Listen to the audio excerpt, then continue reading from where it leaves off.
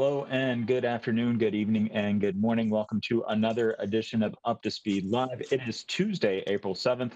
And remind you as to what day it is. I know a lot of people are going around right now saying, hey, it's day. No, it's Tuesday. So you all know what we're working with today. So a lot of information to share with you today. Of course, we'll have Hans and Christy giving us the latest updates, but also joining us today will be Ronan Dunne, the leader of our consumer group, to give us updates on retail redeployment. A lot of folks out there from the retail land doing some new and different things today, but ultimately all for our customers to keep them connected when they need it most. So let's get over to Hans now for any updates. Hans, good afternoon. How are you, sir? Hi, Jeremy. Hi, V-Teamers. I hope you're good out there. Good reminder, it's Tuesday, April the 7th. Time is going fast in this new normal that we have to meet every day at noon and have an update where we're going. A couple of things from me. First of all, we continue with the same vigor as we have done all the time with our mission of keeping all of us employees healthy and safe. And I think that's is extremely important and the first priority. And the second one, the network. To keep them up, and there are some new facts coming out from the network that I will talk about. But just let me come back to the employee point of view. Yesterday we had Joe Russo and Christy talk a lot about the new sort of principles that we're now applying, going from already having very rigid processes even further with the masks and all of that. I remind you all of that to follow up with your team leadership if you are in the field force to get the right information and work with the teams and see that we are applying the new principles that we now have in the field. And again, I want to thank all of you in the field. It's so important to keep up the networks, but doing it in a very, very restrictive way in order to also care for safe and healthy. So thank you for that to all of you. If we then talk about the network today, we have a new network report out, mainly focused on the mobile handovers. And that's a US-centric measurement we're doing in order to see how the citizens of the US are moving around. I have reported earlier on that we've seen 27% less mobility in the country. This week, we have now 35% down on mobility in the United States when it comes to mobile handoffs between different cells, which is an enormous number. 35% is just enormous, and it tells you how this country, United States, is reacting to this crisis, this pandemic. But we also see cities like New York Metro up over 50% in less mobile handovers. And we see the upper states of New York being over 60% down on mobile handovers. You're saying that people are staying at home or staying where they are, which is enormous numbers. In the same press release, we also talk about the numbers in Yahoo, which are quite astonishing as well. 300 million people actually accessing the coronavirus news site that Yahoo have, which is big numbers. And our team at Yahoo is doing a great work to seeing that we have the relevant and fact-based content on the COVID-19 for all our customers there. So a lot of news there. The team is doing a great job to seeing that we keep up the network. I've had several conversations since last time as well with customers, and the network is doing well. The last thing I just want to mention, and I know that Jeremy will help me later on, but we continue to do a lot for our society. And we partner with anyone to see that we actually are standing up right now. 3 things that we have today to talk about. One, we have it Pay It Forward every Tuesday and Thursday. So we have it today again. Today it's gamers again. And Jeremy will probably enlighten you who they are. But we continue with that to see that we have Pay It Forward and that people are engaging for small and medium businesses. The other thing we're doing is that we're joining WHO and Global Citizen in something called the One Word Together at Home concert, which is a concert 18th of April with all the fantastic artists you can think about. It's going to be on the Yahoo platform, and Verizon is supporting it. And again, it's things in order to engage and entertain people in this new normal. And lastly, Yahoo Sports also have a big event coming up on Saturday that we just announced, which is called We Keep Playing, which is Yahoo Sports together with the Women's Sports Foundation, where a lot of extremely famous female athletes will talk about their careers and having an open dialogue. That's on Saturday. So, but all these dates will come out. It's just to know that all our organizations are thinking about all our 4 stakeholders constantly. How do we see that we employee are having the right things in front of us, seeing that our customers have all the support they need, seeing that our shareholders understand what we're doing, and ultimately doing the right in society. So it was just a way for you to understand that it's a lot of things happening, and you will have all the data and all the times and from Jeremy, but it's great to see that our team is really taking leadership in these very special times. So Jeremy, back to you. Hans, thank you for the update. And yeah, like you said, more on those 3 events here later today. I want to get over to Ronan Dunne now. Ronan joined us a few weeks ago now from outside of our store in Union, New Jersey, right there along Route 22, I believe it was. He is in his home today with an update. Ronan, how are you? Well, hello, everybody, and thanks for joining us. And a big shout out to all of my colleagues in the consumer group.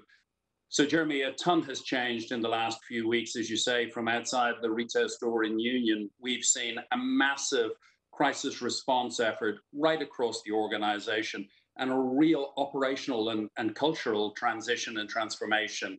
And a big shout out to all of the component parts of the organization for making that happen. The first thing we're doing is we're doubling down on the fact that we have an amazing network, and therefore our ability to continue to serve our customers for the consumer group is making sure that we have plans that meet their needs. So I'm delighted, working closely with GTS and other parts of the organization, that we've been able to give customers more access, whether that be more content, more entertainment, better educational tools for working from home, all of which have to be set up and built on the network, while at the same time making sure that those who've been impacted by the coronavirus financially are also being protected and kept connected. So a huge effort all around to re-engineer our business and showing up how and where our customers would expect. So amplifying the capabilities we have online and in the My Verizon app to make sure that we can continue to serve customers and meet their needs. But we've also been thinking about what else would our employees want. So we've changed the nature of work. We've moved our procedures inside retail to allow us to have social distancing, to also ensure that we have the right balance of protections for our employees and our customers, while still being able to deliver the essential needs of people who can't simply fulfill online, who need to go to a store, who need to pick something up, or need to be talked through a service that they don't otherwise wouldn't be able to operate. So a huge shout out and thank you to all of our colleagues on the front line. But we've now come to a situation where we realize that there's more that we can do.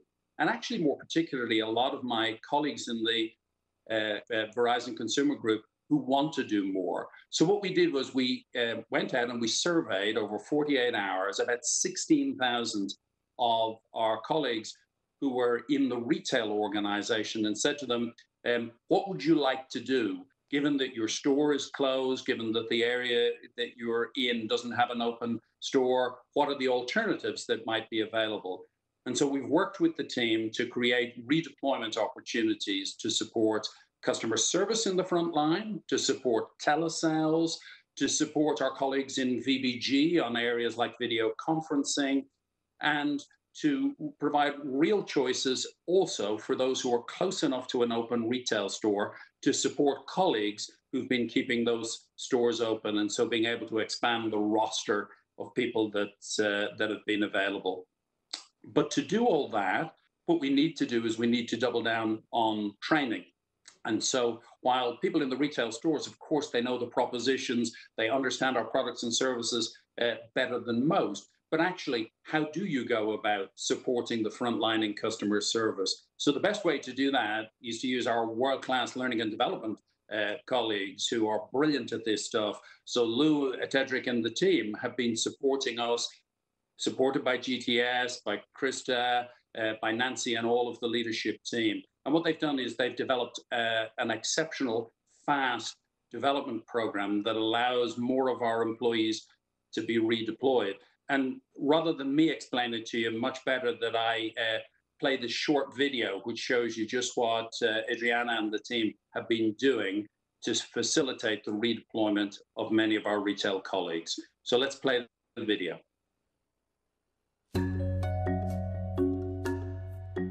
My name is Adriana Lang. I am the Director of Learning and Development that supports the Verizon Consumer Group, specifically customer service. I've been with the company 30 years in March, so it just hit a milestone anniversary. In a nutshell, what we're trying to do is to redeploy about 5,300 retail employees to help out in the customer service space. And they'll be helping our customers with general customer service inquiries like billing inquiries and equipment and things like that. As soon as I got the call, my team went to work figuring out how we could make this happen in such a short time frame. When you're in situations like this, you really do have to throw out everything you know and start from a blank piece of paper. We started with, what does a retail rep already know? Well, we know they know a heck of a lot. They know our pricing, our promos, our products. They know about Verizon. And it allowed us to take the training from what would be 5 weeks of classroom to 1 day. This effort is so much more than the training. Yes, the training is gargantuan, but all of the details that wrap around the training are equally as gargantuan. How do you identify the employees? Once they're identified, how do you get them the equipment that they need? Once they get the equipment they need, how do they know who they report to, do their timesheets, all the little details that we take for granted every day. And I'm really happy to say that as the team came together in this effort, it was awesome collaboration, cross-functionally, cross-team to make it happen. It was just amazing.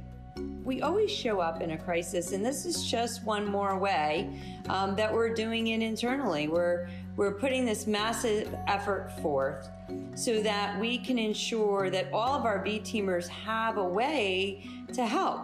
I think that that's when we as V-teamers shine, when we're asked to do the impossible, and we do it. So thank you, Adriana and Lou, and all of the people on the training side for that gargantuan effort, to use Adriana's term. But also, I'd like to recognize that in business as usual, this is going to be hugely powerful as well. One of the things I hear all the time in Your Voice Matters is that desire that those in retail would have a better understanding of the service environment, and those in service have a better understanding of the retail environment. Well, by working together in these exceptional circumstances, there will be long-term benefits throughout the organization. And I'd also like to make a big shout out to many of our V-Team colleagues who volunteered to go back to the front line and support the retail stores so that we can rotate the people who are available inside the stores. And what we've also done is we've updated further the user experience inside the stores. So just a reminder that Christy and Hans would have told you about, we've moved to an in-store pickup model, we've moved to appointments, but we're now taking the guidance that has been updated. We're also taking the opportunity to facilitate our customers wearing coverage on their faces when they come to visit us. And we also have put in an order for bandanas, which will be available early this week, which will also give our employees who are going back on the front line in retail the opportunity for them also to have their face covered when they're still managing with social distancing, but also just as an additional layer of comfort and safety for everybody. So all of these measures are going to support us making a difference. And so many of our colleagues wanted to be more involved, which is great. But secondly, also showing up how and where our customers would expect at a time like this. So a particular shout out and thank you to Christy and the HR team for providing the flexibility and the speed of responsiveness that has allowed us to literally turn on a dime to reinvent some of the learning programs, and also the flexibility to be able to deploy people in this way in support of our customers. That sort of agility is not necessarily what large organizations are known for, but you know what? Our customers are seeing it, and it's something that we'll become famous for. So a big shout out and thank you to GTS, to network, to HR, to everyone who's been involved, and to my colleagues in both the retail and in the customer service world for making a special effort on behalf of the customers. Back to you, Jeremy. Awesome, Ronan. Ronan is well known for saying it only works when it all works. And I think this is a great example of all of those pieces coming together, that the teams are stepping up, people are stepping up, and it's incredible to see that across the business. So I want to get over to Christy now for some updates. Good afternoon, Christy. How are you? I'm great, Jeremy. Thanks. A couple of updates for all the V-teamers today that I wanted to share. Building on everything you heard from Ronan and Hans, I think we're now really at a pivotal point in our response to COVID where this is the way we're operating for now. This is our kind of adjusted state. And we're really focused on enabling everybody on the V team to contribute and have either their former assignment or an alternative work assignment, so that in this time, everybody's able to contribute.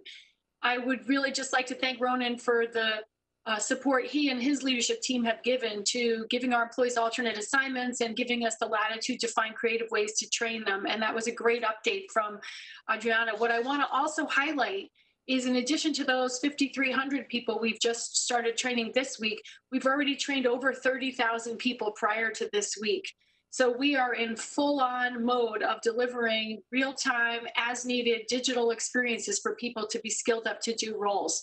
And as a reminder, almost all of our training previously was delivered in person. So we're pivoting as we go to keep up with the way in which we're working differently across all the areas of the company. Later this week, you're going to get additional communication about the Learning Portal 2.0. If you haven't ever taken the time to build your profile, this is a perfect time to do that. And you'll be given instructions again later this week how to do that. It's for all employees in Verizon. On the Learning Portal, you're going to find that there's curated content suggesting education experiences and learning pathways for various roles in the company. We also want to highlight there you could find things from the LinkedIn library, from Pluralsight, which is a platform with technology training. Also, there's some Harvard education classes. And finally, we also have a link to Get Certified, which will give you particular credentials and certifications that may be recommended for certain roles. And we'll be communicating our company's policy that we will reimburse you for up to 2 certifications per year as a complement to our tuition assistance program. So right now is the perfect time for everybody, while we're being nimble and agile, to really get on that Learning Portal 2.0 and make sure you're doing everything you can to be skilled up and working in ways that can contribute to Verizon. Thanks, Jeremy. Hey, Christy, thanks so much for that update. Do appreciate it. Again, it's remarkable what folks are doing to keep the business going here. Ronan, want to jump over to you for a quick question here and really hammer this home. What should folks who choose to go to the store, how are our folks equipped to help them, and what types of things are they helping them with this day and time? So just this past few days, the mix of what's going on in the stores has actually fallen so that it's more service than it is new connections and device transactions. And that's great, because what we've done is we've opened up the aperture online and in the app to make sure that all of those things that can be fulfilled that way are being. So what we're seeing is that we have procedures in place with social distancing, with control of access to the stores, with pre-authorizations where people are coming in prepared, confirming that they're healthy, where appropriate, they're wearing covering on their faces. And they're coming in for the things where essentially what we're doing is we are training and teaching them about things that they need to do, tools that they need, for example, for homeworking that they haven't previously used, helping people who might otherwise not be able to keep connected, and also helping people who are themselves helping others. So we've had a number of examples of people coming in who want to help an elderly member of family or neighbor or others. And so they're getting additional information or additional access so that they can support other people in the community. But the key here is that first and foremost, we will use our online environment to support those things that don't need any sort of human interaction. And increasingly we're seeing, so we've actually seen not just the percentage mix, but we've actually seen the physical number of online transactions grow in the recent weeks as well. So that's a good thing for the business overall, meeting the customer where they are. and really making sure that the retail environment is for essential needs and helping more people to keep connected, but also to help them to keep communities in which they are also supported and connected as well. Good to know. Thank you for that. And talk about a lot of teams doing a lot of work. Shout out to the online team who is helping keep people connected there as well. Christy, follow up from you. A lot of folks on our Twitter stream right now saying, thanks for doing this for our customers, for the employees. Some question follow up: are there going to be different waves of redeployment, or how will that look or work going down the road? Great question. Thanks to the V-Teamers for asking that. On the heels of our retail employee redeployment effort, we surveyed employees in VBG. So there's some realignments that are going on and new assignments happening right now this week for them. And then we're going to be using the VZ Careers page. So other managers and employees throughout the company can go and find opportunities. And we will continue to do redeployments and reassignments so that we can keep everybody contributing. So that'll be our goal, and people should expect that we'll operate like this for the interim period of time here. Good to know. A lot of information about that on the resource pages for everybody. And of course, employees can always go check that out on the Inside Verizon app. Thanks for that. Want to thank Ronan for joining us today, as well as Christy, as usual. Hans, want to get over to you and quick check-in as we wrap up Up to Speed Live today, please, sir. Thank you, Jeremy. Thank you, Ronan and Christy. I mean, when you listen to both what Christy and Ronan are saying, and of course reflecting over the last couple of weeks, you have to be proud for how we have changed the whole way of working and continue to operate as a company. If it is the big redeployment of resources that Ronan and the training team has done is just amazing, or how we work differently in the front line, or how we now have our learning portal 2.0 up so people can fortify their profile during this time. Or I also want to recall the virtual volunteerism that we have launched recently. I think that we as a company has really shown up how we continue to work in this new normal, and that doesn't mean that we are done right now. I'm certain we're going to continue to evolve. And all feedback that you have out there in the field or in where work from home that we can do better, we're open to that. And as you can see, we take decisions every day to see that this new normal is working for everyone, and both with in mind that we're going to keep the safety and the health of all of us, but also that we need to keep the business up and keep our customers up, because that's of the utmost importance in this time. And I cannot tell you how many times this last week I've spoken to people, customers, or people from society in general. All of them are thanking us and telling us how important is the work we're doing today, because without the connectivity, wireless, wireline, fiber, WebEx, whatever it might be, this would be an extremely tough situation. It is a tough situation, but it would be even worse if we didn't have the connectivity and the communication tools that we are enabling. So again, thank you all V-Teamers. Remember, if you're a gamer, tonight's your night. You can tune in, and Jeremy is going to fill you in who are the players tonight. But in general, I want to thank you all out there for the great work you're doing, and stay tuned. We're back tomorrow. Thank you, Hans. I appreciate that. Yeah, and I want to start with a reminder of what you mentioned earlier about Yahoo Sports. I think a lot of us are looking for normal these days, and what is normal between the things we're doing for society with music, the sports. Another quick note: 27 years ago, The Sandlot, one of the best baseball movies ever, was released. So, we've been in this for a while, but we'll pickle this piece for sure. So I want to talk about Yahoo Sports and what we have coming from there. Chris, if you want to take the slide. Yahoo Sports and the Women's Sports Foundation will host a first of its kind live event this Saturday at 4 p.m. Eastern with some big names like Billie Jean King and Carly Lloyd talking about sharing some of their personal stories of resilience. And you can check that out on the Yahoo Sports app this weekend. Now, you also mentioned coming up in a little bit later than that, Saturday, April 18th, We can go to the next slide, talking about One World Together at Home. I mean, talk about the list of names and celebrities here for this. Maybe they'll ask us to show up and say something too, who knows? But it's a globally televised and streamed special in support of the fight against COVID-19, the pandemic, One World Together at Home. That is Saturday, April 18th. And like Hans said, tonight is our next edition of Pay It Forward. We've got some more gamers tonight. Scissors facing off against Pokimane to go live on Verizon to support small businesses through Pay It Forward Live, because even if we can't leave our homes, we can still come together to support small businesses. So I look forward to seeing what all of that is about tonight. But I will leave you today with another reminder: reach out to those you love and those you haven't heard from in a while. Always a good time to do that. No time like the present to text, call, video chat, whatever you got to do to make it right. So we'll be back with you again tomorrow at noon. Until next time, you're up to speed.